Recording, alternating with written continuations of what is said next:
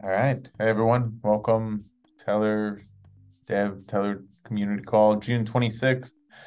Yeah, didn't have one last week, so got a lot of stuff to go over.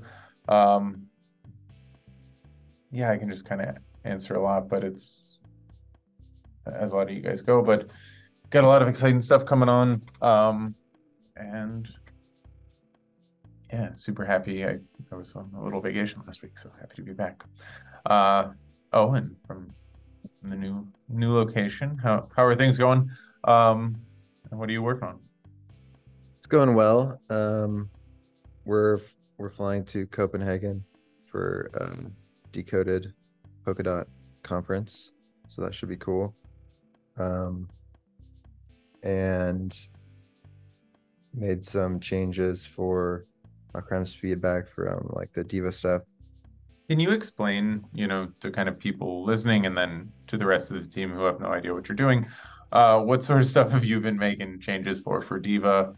Diva being the prediction market protocol that's using Teller. Yeah, so they like launched on a few different chains and they've updated their query ID to essentially have the pool ID be bytes instead of like a uint256. And so there's just a bunch of changes to accommodate for that. Um, and then also just like refactoring the reporter and whatnot, the Diva reporter. So it's essentially like we have a middleware contract between the Teller Oracle and the Diva contracts.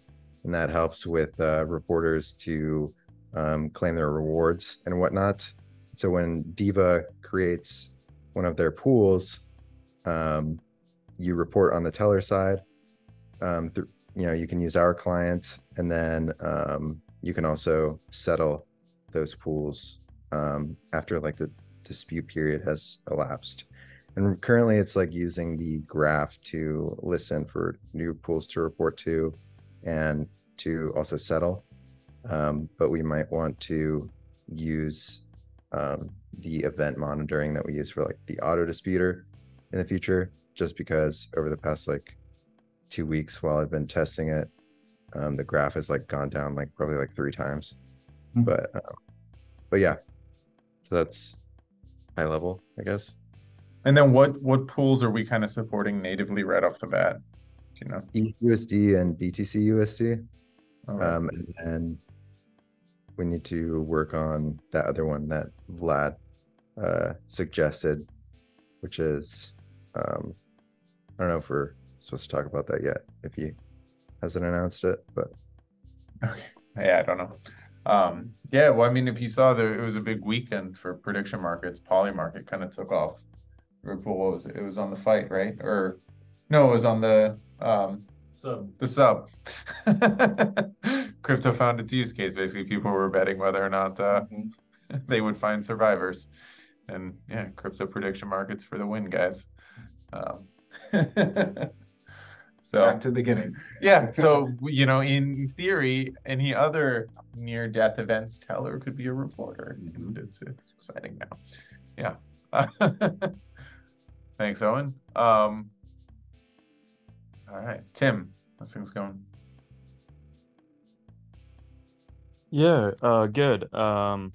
So I've been fiddling with getting Teller on the snapshot front end.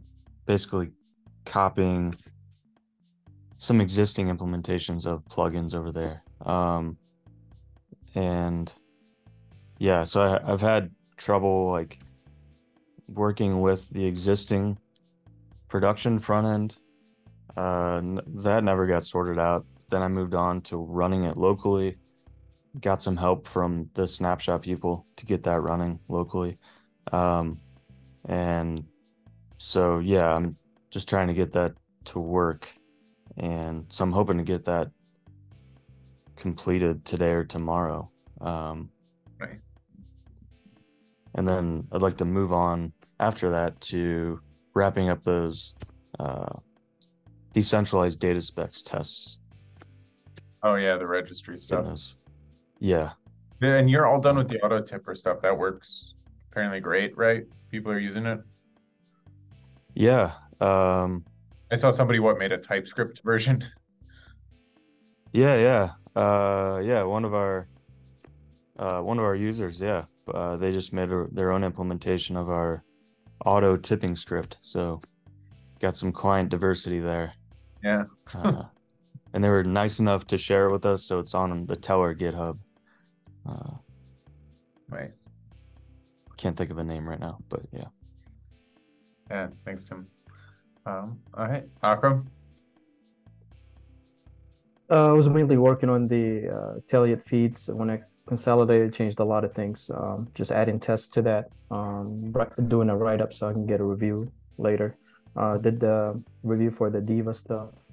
I guess I actually have a question about that. It's more on the settling the pool side. I figured the reporting of ETHUSD and BTC, they're just reading the value from the Oracle, but the settling the pool side, I didn't understand what we're doing on our part for that.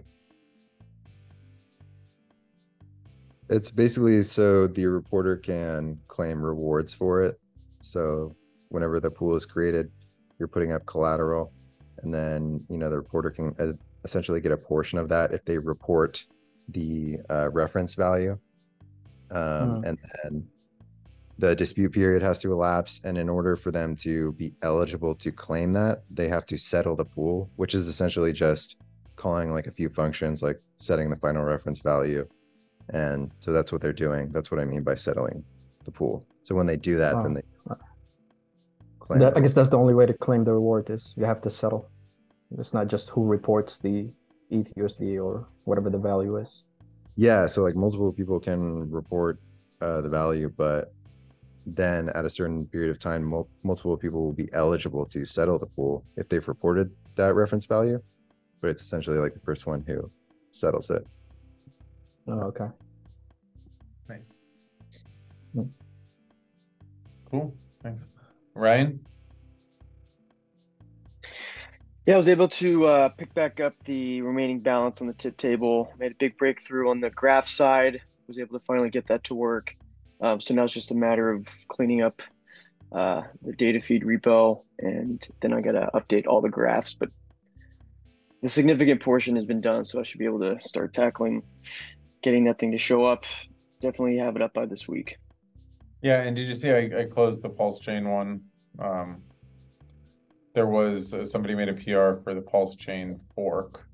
So, we know that there's somebody called Fetch Oracle. They're making like they're actually like forking our system and then relaunching it over there with their own token, and that's super cool.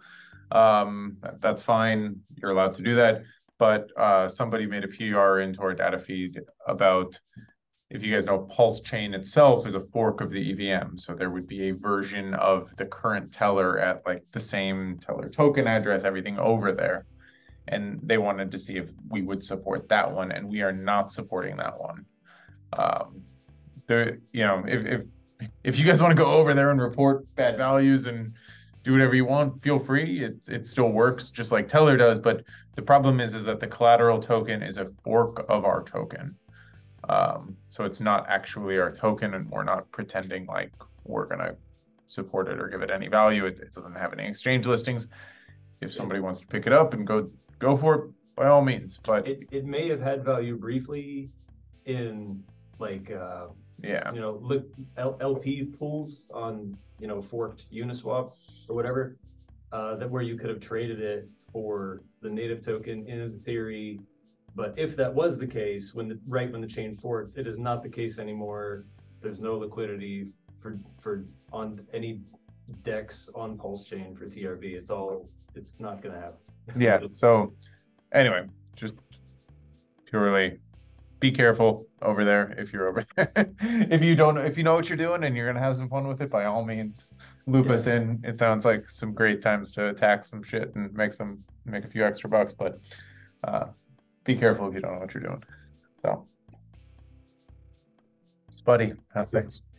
We got some issues in the data specs repo late last week from Origin, which is a liquid staking protocol. So he asked us to come up with a couple of feeds for their oUSD token and Origin Ether. I got the feeds working. There aren't a lot of sources that work like out of the box with the APIs that we are currently using in the client software. Are they live yet? Origin? Yeah. All right. But this was like the Origin. Somebody from the Origin team, like themselves. Well, I mean, are they like going to put us in as an Oracle into an existing product, or is this for a new product? You know, it's for future products. Okay, yeah, that's what I was wondering. Yeah, they want to get feeds for their token so that other people might integrate their token in their lending deal. Nice. What chains do you know? I don't know. I was just trying to get it to work in the client. Nice. So, but if we want to really flesh those out, yeah, a real magician, a real wizard might have to work on it. And then we're up and live on Filecoin, right? Filecoin USD.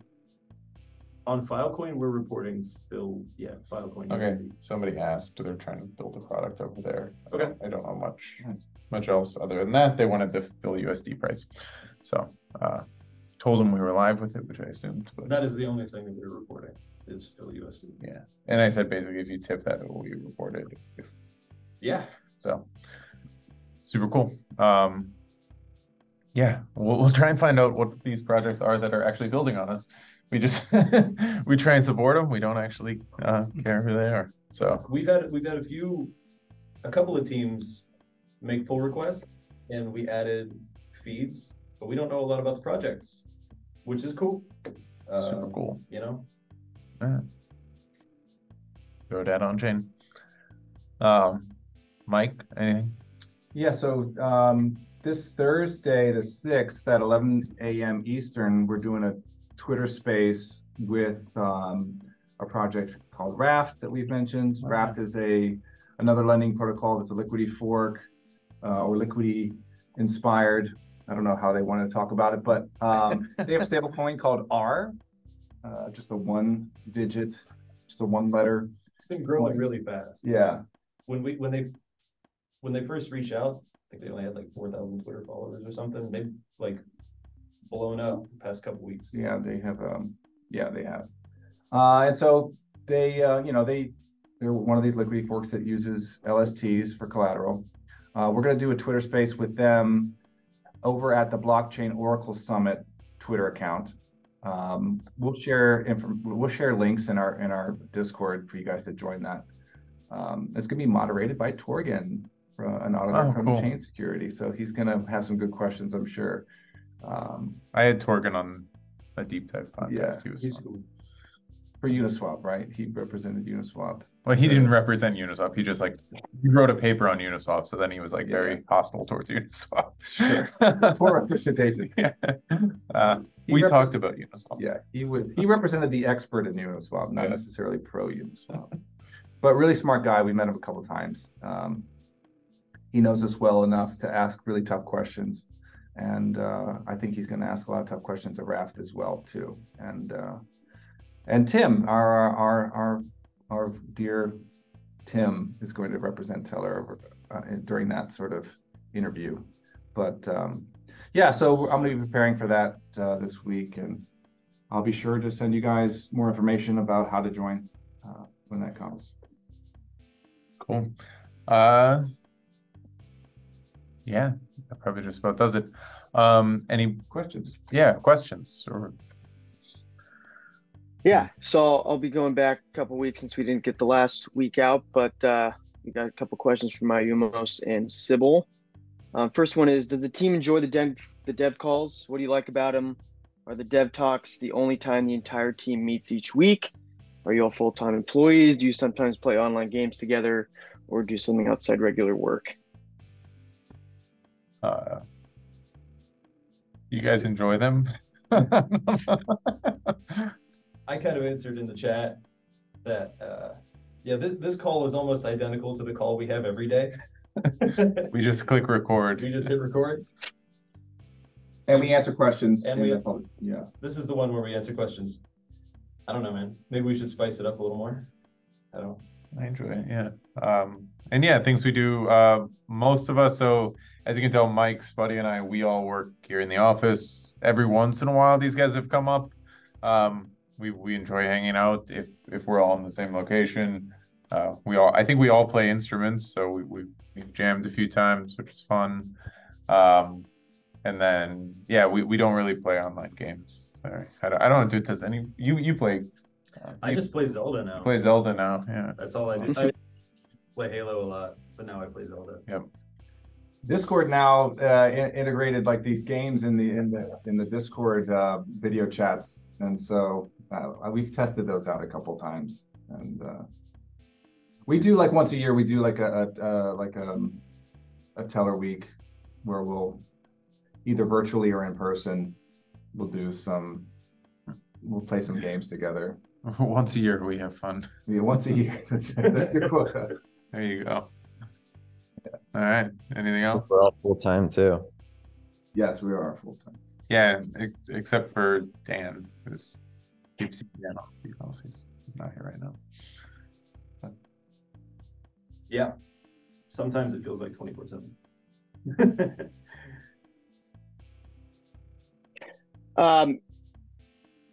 Marinos also asked, what's our opinion on tracking business models and financials? He basically noted that it's very few teams track their business models and associated financials, leading them to make faulty business decisions. So have we plotted out Tellor metrics? Do we do data-driven decision making? Nope. Yeah, no, it's much more vibes and feels here. In all seriousness. Yeah, I mean, we obviously have business metrics. You know, you guys can see how much we spend. We pull everything from our multi-sig on there. You know, we try and make some good decisions. It's super hard in this space to, because you know, you basically, you guys know how our profit works. Like we get 10% of the token min, or the original. We get this dev share every month. And so if the price of the token goes up and the utility, then we make more money every month. If the utility of the token, hopefully via people using it and tipping and staking, goes up, then theoretically the price should go up. In practice, though, this is crypto. Nothing really works like that. It's 90-something% speculation for our token, for ETH, for anything. So you're sort of subject to the market as a whole, and you try and just insulate yourself from a lot of these market fluctuations. I mean, you guys have seen how, we're doing better now than ever as far as actual usage, tipping, and, people are coming to us all the time, like way, way more often than they were back 2 years ago when we were at our all-time high. There was like nobody, but it's just, it's a lot of hope and speculation. So what you try and do is, you try and plan out the future. You try and make your best guesses based on, you can't really use data. What's the next bull market going to look like? When's it going to be? You can't really use data on that. Should we stay on Ethereum? Is it going to come from other L1s? Where should we go on the tech side? Like you can't use data for any of that. It's much more. We're not, I mean, our customers aren't providing our profit. So like, no. There's no conversion data that really makes sense for what we're doing. I think in a nutshell, it's really about how we manage our time, our dev time, and where we focus. Yeah. Staying nimble and reactive with where the space is moving. Yeah. Well, that helps. It's much more like managing, like if Tellor's is public good and we have this source of funding that fluctuates, but it kind of always comes in. It just sort of it's a different world to manage that model versus like an actual proper business. It's a great segue into Sybil's questions that are next. Okay. Yeah, he asked, I just want to know what you guys think. What's the best option for funding this project? Selling the native token all the time, getting funds from VC. What's more sustainable? He was new, interested in Tellor for the first time, which is awesome. And he's just wondering why no VC funding, and that kind of thing. He's asking a lot about that. Yeah, so like we could do VC funding, but a lot of times like VC funding is more or less extractive. Like you don't, if a team has a big pile of VC funding, it's basically like they give you a whole bunch of money up front and they want a return on this. So basically they get a bunch of tokens now or in the future. Nobody cares about equity in the space. Nobody wants equity in the space. It's trash because we're not going to go public. So all you want is you want these future tokens. So like we're at the point where we actually already have a really liquid token, so we can almost sell it as if it's cash. So basically, like if we were to take VC money, VCs would say like, okay, you give us a whole bunch of tokens now or in the future. We could do that, but it's basically like, would you, they would presumably want more than you could just buy them for right now at a discount. At a discount. So, like we believe enough in our project that we would rather just hold the tokens ourselves. And, maybe if at some point we feel that a big influx of cash now, that would really help, then maybe we would sell off, some tokens in the future. But most projects that get that do, they try to raise and get as much VC funding as they can get. They allocate a huge amount of their token supply to that they mint up front so that they can tell the VCs, you're going to get this many tokens. The Tellor didn't work like that. There was no ICO, there was no token sale. It was worth nothing in the beginning. So it's a really different kind of emission. Yeah, and it's more like basically everyone's like, oh, well, if you took a bunch of VC money, a lot of times people would like this because then like, okay, the team's not selling tokens to sustain itself, and that would potentially be positive. But the downside is like, if you take a bunch of VC money, you're giving all the VCs those tokens, who are then going to dump them as soon as they possibly can for the profit. So, it's the tokens are still getting dumped either way. Hopefully with the team, and hopefully we've shown that, we've been live for like 5 years now, or 4 years, I guess, with the token. We're sort of in this for the long term, and that's why we structured it with that dev share. So his other question was, why don't we put the names of our users on the website? So that's the other question. Or her. Yeah. It's Sybil. It's all the same person.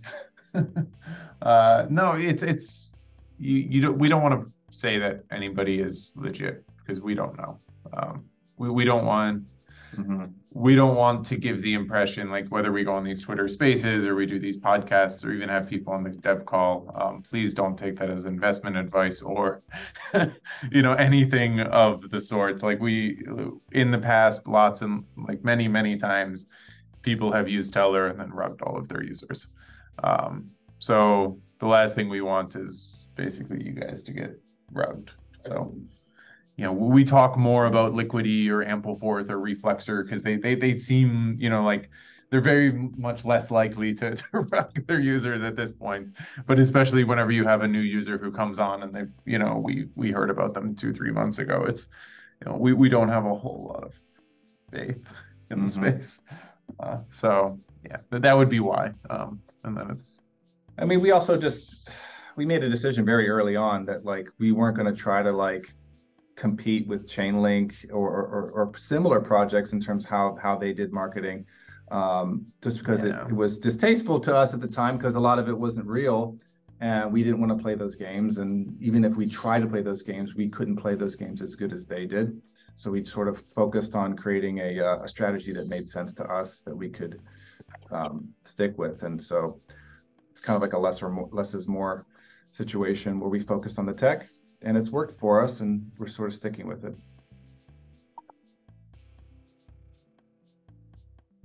That Ninja is just more from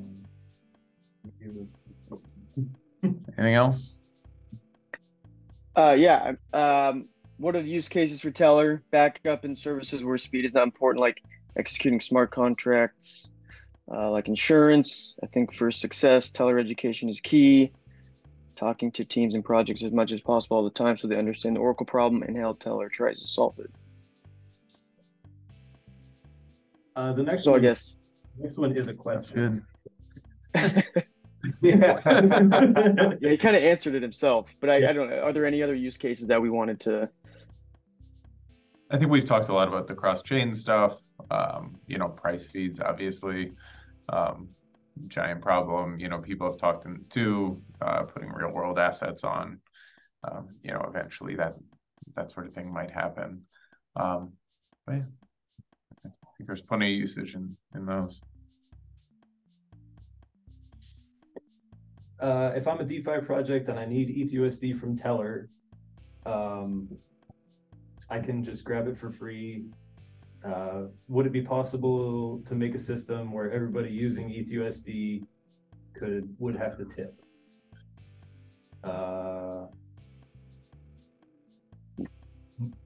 Not the way our contracts are structured now. Well, not the way any contracts are structured. So it's super, super hard to keep data private on Ethereum or any public EVM. So like you can't say like, if you have a variable in your smart contract and it's set, like in order to read it, you have to pay a token or something like that. Well, like the big problem is like that's actually at a specific storage slot. So you just use assembly and go read that storage slot. Like, so it gets, there's ways just around it in general that people have known about. And this is why you can add it in, Maker has it, just basically it makes it slightly harder, but it's not very difficult to get around. So I'm guessing if it started getting extractive in any way, shape, or form, people would just get around it. So we tried to be honest and just say don't add unnecessary complexity. Try and build a business model other ways. Next one is, did Tally leave the team? Tally did. Tally took off. So you guys can go reach out to him. Tell him you miss him. We do miss Tally. So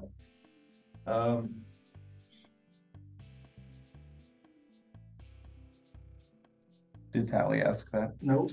Cloudy did. Our friend Cloudy, who's quite the lurker in our Discord. The next is another Muyamu's question that I'm having a hard time digesting. It was another one about sharing tips. The burden of tipping between projects.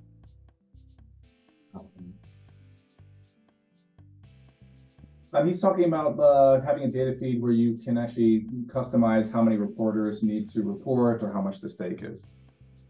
Definitely in the works. Yeah. Your eyes open. And then after that, he was asking about internet computer. You're probably the expert here there. I am not. He was looking into internet computer, and they claim to be able to do more computation on chain. And in a smart contract, you could have a Oracle that works via smart contract. Sure. Can't you do that on Ethereum too? Or no? Okay. But I mean, we can do off-chain computation. I don't know if that's necessarily what I was talking about. Like you could have Tellor do off-chain computation. People have talked a lot about a use case for that as oracles. Like, you could post some really large math equation, solidity, and then Tellor goes and calculates it with external data, and that could happen. But yeah, don't I don't know. ICP smart contracts can directly connect to Web2 APIs, making oracles obsolete. I don't know how ICP works. No. The way I think ICP works is they kind of run the chain, like the ICP company kind of runs the chain. So yeah. What's your thoughts on Definity? That's ICP, right? Yeah. It's, yeah. I mean, they've been around forever. Like, I don't know. We met them in Denver, and they were awesome. Cool people to talk to. Mm-hmm. But we never. If we followed up with them, I don't know what happened with that. Like, communication kind of fell off, maybe. But yeah. Maybe they'll come around. Like usually when we decide what chains we're going to go to, it's based on is there going to be a user there that's going to use Tellor or not? And right now, there's a lot of work to be done where we're like working, you know, with developers that want to use the Oracle. You know, adding more to the plate where there might not necessarily be a user consuming the data doesn't make sense. Doesn't really make a lot of sense. Yeah. Cool. Ryan, anything else? All right. I think that's it. Yeah. Well, yeah, last note, if you guys will be out in Copenhagen, Brenda, Owen will be out there talking about what we're building over on Polkadot. And then yeah, and then we'll be in Paris in like a few weeks too. So I think it'll be Brenda again. So yeah, looking forward to it, guys. And yeah, talk to you next week.